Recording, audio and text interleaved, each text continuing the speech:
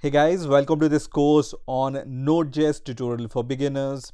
And in this video, I'm going to give you a brief introduction about Node.js. So why we use Node.js, what is Node.js, what are its advantages, and why Node.js is so popular these days for building backend server-side applications. So let's start with an introduction about Node.js. So Node.js is an open source cross-platform server-side JavaScript framework which you can use to develop backend applications or command line applications, and there are many other uses of Node.js. So Node.js was created by a developer called Ryan Dell in 2009, and the development and maintenance of Node.js was sponsored by a company called Joint, who was an employer of Ryan Dell. Now Node.js is MIT licensed, so as I said, it's a cross-platform open source application which you can use. And Node.js is based on Google V8 engine. This we will see in detail what is V8 engine and why V8 engine was used for the Node.js development. Now Node.js is available on variety of platforms like Windows, Linux and Mac OS and other type of operating systems. So you can develop Node.js application on any kind of operating system. But if I talk about my experience, 95 to 98% of Node.js applications run on Linux or Linux based operating systems. So this is the real world scenario, but for learning you can use any operating system of your choice.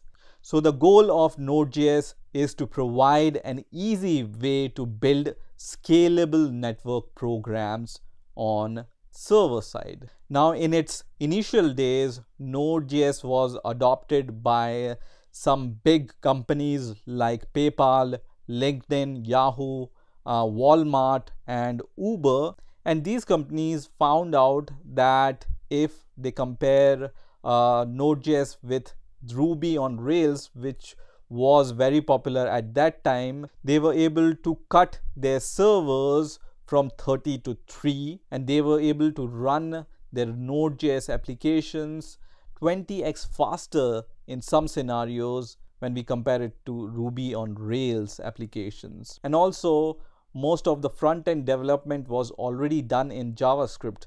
So these companies were able to combine their front-end and back-end team because they were able to create front-end and back-end applications using the same programming language, and because of that full stack development was possible using the same language for the front-end applications and the back-end applications. Similar advantages were found out when we compare Node.js with the Java applications, which were also very popular at that time and still are popular. So now we have some basic understanding of Node.js. And now let's talk a little bit more about Node.js as a framework. So Node.js is an asynchronous I/O framework. This also we will see in the latest slides what is synchronous versus asynchronous application. Now the core of Node.js is written in C++ on top of the V8 engine. So Node.js is written in C, C++ and JavaScript, and basically it lets you to run JavaScript code without a browser. Before Node.js, it was only possible to run JavaScript on the browser.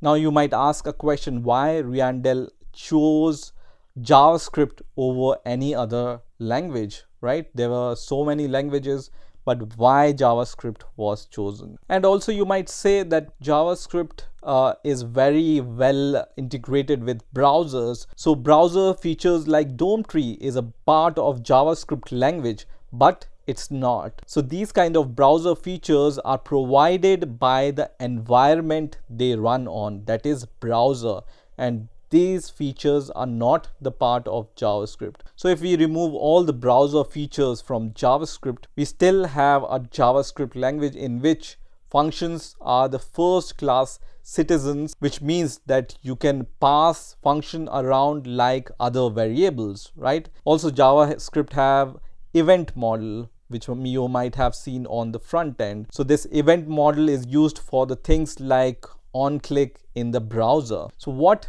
we need is a tool on which JavaScript can run on except for the browser on your native computer. And that's where Google's V8 engine comes into picture, right? So Node.js uses Google's V8 JavaScript engine, which is also used by Google Chrome. So V8 basically transforms your JavaScript code into efficient machine code for your platform. And this V8 engine on which your Node.js program is going to run, it's going to take care of all the memory management and garbage collection for your Node.js application. So in simple words, if you take Google's V8 JavaScript engine and some JavaScript code, you will be able to run your JavaScript code without the browser. So it's very important to note here is Node.js is not a web only framework, and also Node.js is not a programming language. Node.js is just a JavaScript framework which runs on your V8. Now, if you don't know, you can Google about this. What are the JavaScript engines used by famous browsers? So for example, Firefox uses SpiderMonkey, Safari uses JavaScript Core, which is also called as Nitro. Microsoft Edge uses Chakra JavaScript engine. Similarly, Chrome uses V8 engine. So every major browser has its own JavaScript engine, right? So Node.js uses V8 JavaScript engine. Now there is a very interesting question which might arise here, which is unfortunately we won't be able to read files from the system or open network connection using JavaScript only code, right? So basically you will have no IO or system calls at all when you just use JavaScript. So this is where Node.js comes into picture. So Node.js basically provides three things. Node.js provides the binding to the native system it runs on, it provides the event loop, and it provides the thread pool. With all these three components, we get a platform that supports non-blocking IO through asynchronous programming, which gives us significantly good performance over a traditional architecture. So in this picture, you can see the level of abstraction of Node.js. So on top comes the Node.js standard library, which is written in JavaScript. And this Node.js standard library uses node bindings, which are written in C or C++, which runs on top of your V8 engine, which uses thread pool and event loop. So in case if you want to write your own binding for your Node.js application, Node.js provides you this capability. So you can directly use C++ to bind your JavaScript code. So you can write your node bindings in C or C++ and use it with the Node standard library. So let's talk about why we use Node.js. So as I said, Node.js is non-blocking IO. So in most of the software systems, when you make a system call, for example, you want to access a file on a disk, or for example, you want to query a database, these calls are blocking. This means that program execution will stop and wait for a call to finish and return the result.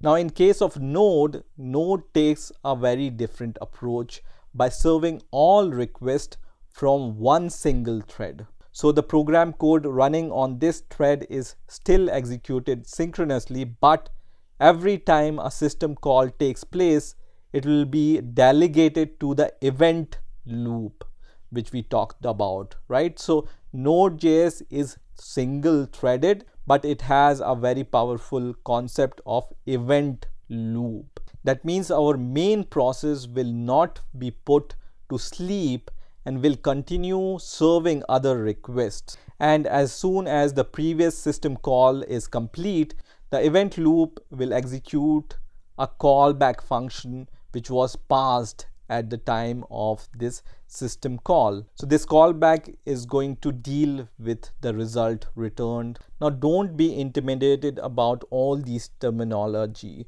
I'm just talking about the architecture of Node.js, and if you don't even care about this architecture, don't worry. Learning Node.js is not very complicated if you do it properly. Now Node.js supports thousands of modules. So we talked about the Node.js bindings. So the community of Node.js is very strong. So the community member regularly writes these Node.js bindings for your Node.js standard library. So whatever your use case is, the possibility is there is a module which is already available for you to use directly, and you don't need to write any binding for your standard Node library. The other advantage is you can use Node.js on your Windows, Linux or Mac operating system. So development becomes very easy, and there is one language for your front end and the back end, right? So you don't have to learn any other language. If you just want to stick with JavaScript for your front end and the back end, you can just use Node.js in the back end, and in the front end you can use any other JavaScript framework. And last but not the least, Node.js has a very active community. So for example, whatever use case you are thinking about, the chances are there is a module already existing for that use case which is developed by the community. Now let's talk a little bit about non-blocking versus blocking code. So as I said, whenever you make a system call, if you use any other language, what it's going to do. So here you can see the blocking code example. So for example, for blocking IO and for your synchronous programming code, your thread is going to wait for the result to come, right? So if you are reading the file, it's going to read the file and then it's going to give the result, and then it's going to continue inside the thread, right? But when you use a framework like Node.js, which is asynchronous and non-blocking IO, the main thread don't wait during the IO operation. IO means input-output operations like reading a file or doing a query inside a database, right? It goes through with the execution of the code, and once the file is read or the IO operation is finished, there is something called callback function which is passed at the time of making this IO call, and it becomes possible due to event loop which runs inside your V8 engine. So this was an introduction about Node.js. Now if you are a little bit intimidated with the explanation which I gave you, don't worry, just wait for the next coming videos in which I'm going to sequentially guide you step by step right from the starting, in which we are going to see how you can install Node.js and how you can write your first program in Node.js, and then how we can move forward from there. So I hope you have liked this video and enjoyed the explanation. I will see you in the next video.